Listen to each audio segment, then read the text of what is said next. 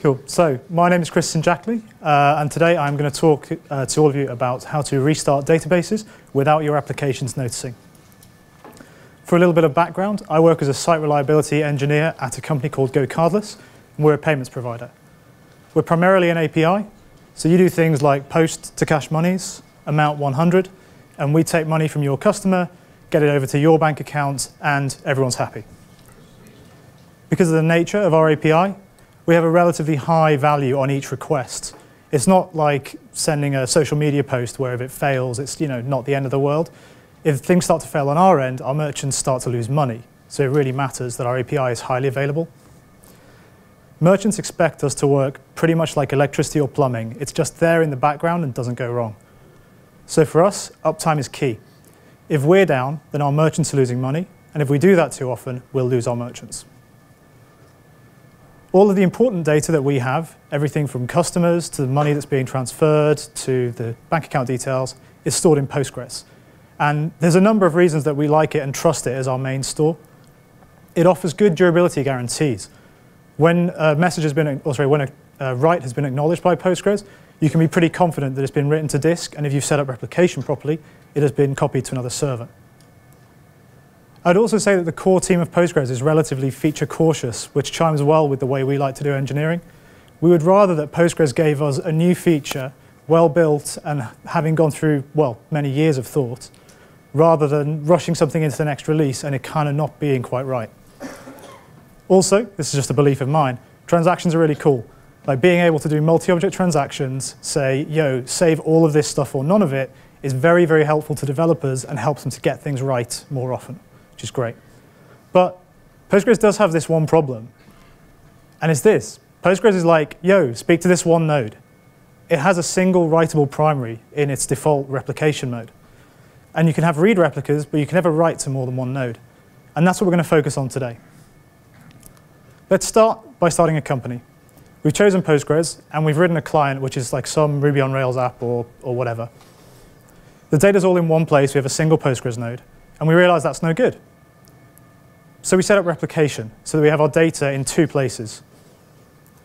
What happens then, say we encounter some sort of failure, the node disappears, Amazon decide to just pull it out from under our feet or whatever, and this happens at 3 a.m. So we wake a human up. They arrive to the scene, and they see something like this. What they then need to do is promote the old replica to become the primary node, reconfigure the clients to talk to that, bootstrap a new node, and set up replication in the other direction. What's the problem with this?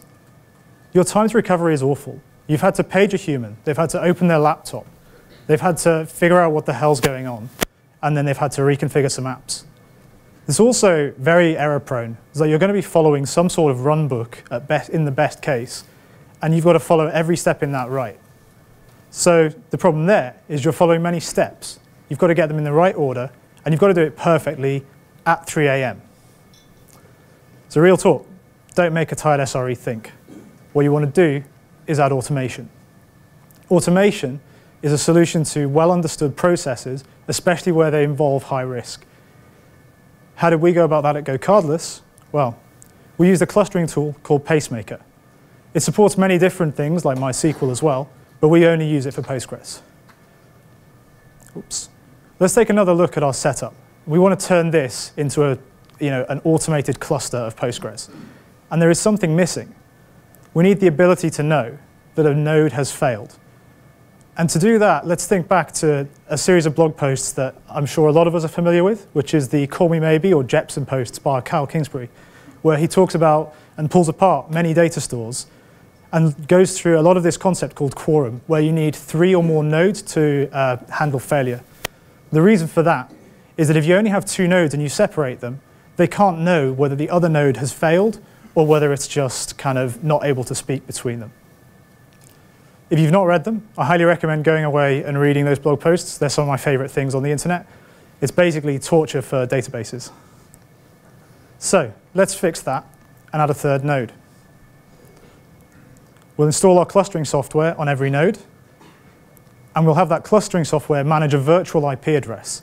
Now this virtual IP address sits on the same node as wherever the current writable primary of Postgres is. And we have our clients connect to this rather than the IP addresses of the nodes. Let's go back to a failure. This time, the other two nodes are able to see that failure and agree as a majority that that node is gone. So they demote it. This can be done through many mechanisms, including shooting the other node in the head via some management backplane or second network that you have. There's all kind of weird stuff there. But they use some mechanism to demote the old one. You elect a new one. In this case, we've chosen the one on the far left, and set up replication going to one of the other replicas.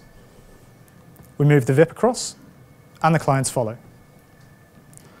You provision a new node, and then that can rejoin the cluster as a replica. And everything's good. Seems kind of hard, right? Like, we've already introduced a whole bunch of moving parts there, and we've not spoken about anything to do with zero downtime upgrades yet.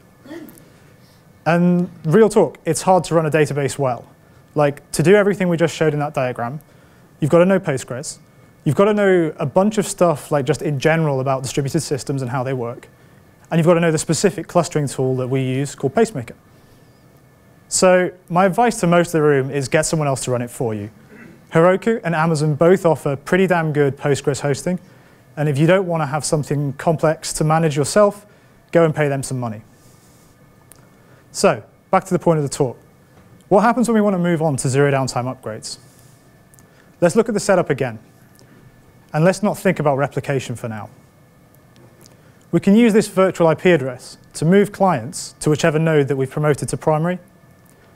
But there's an issue from those clients' point of view. Every time you move the VIP, all the connected clients get a connection reset down the wire from the Linux kernel.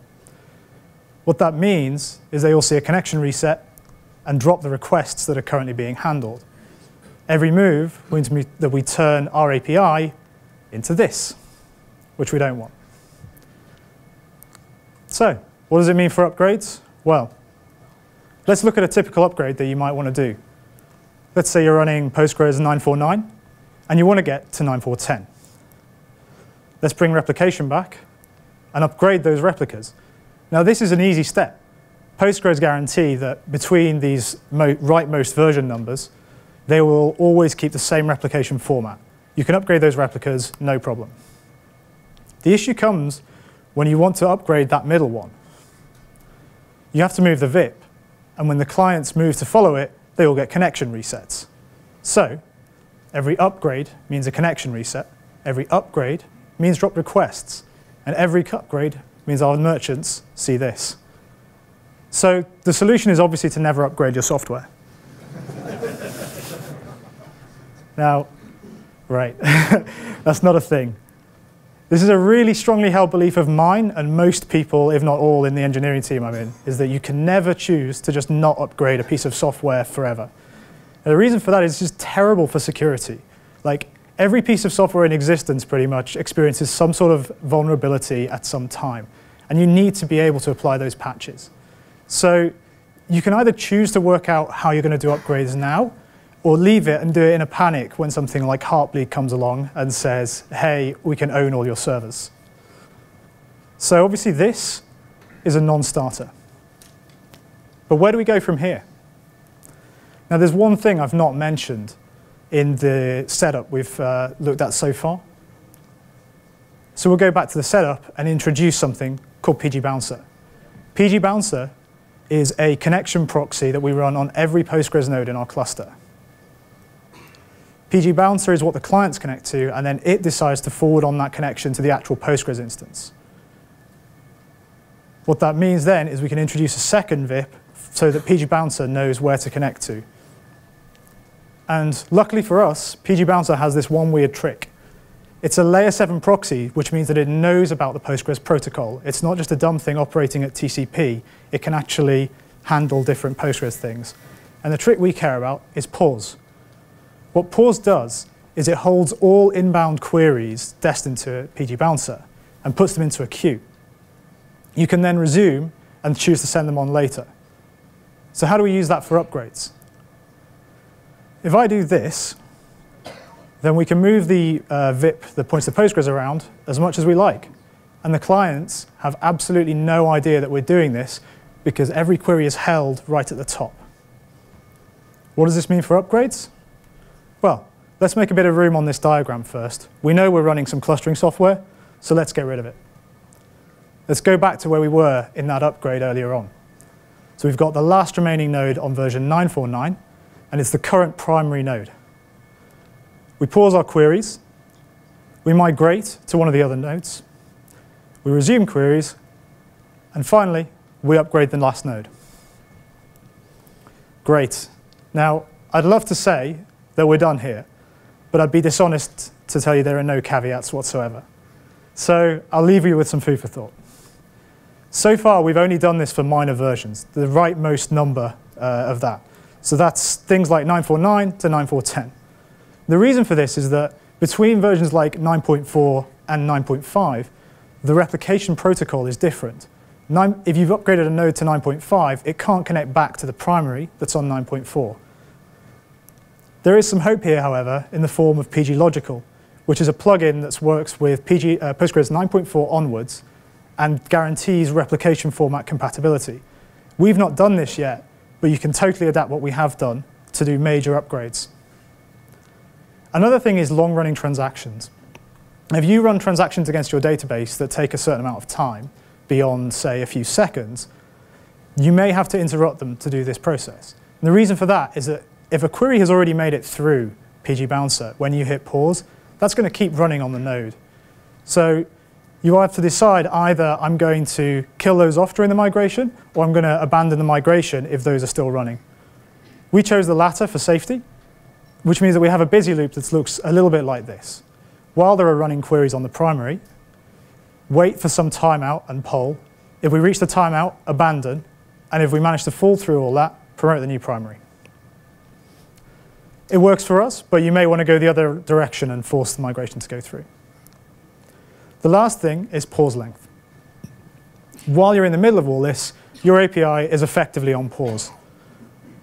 What we've seen when we've measured this is that we see a roughly 7 to 10 second pause.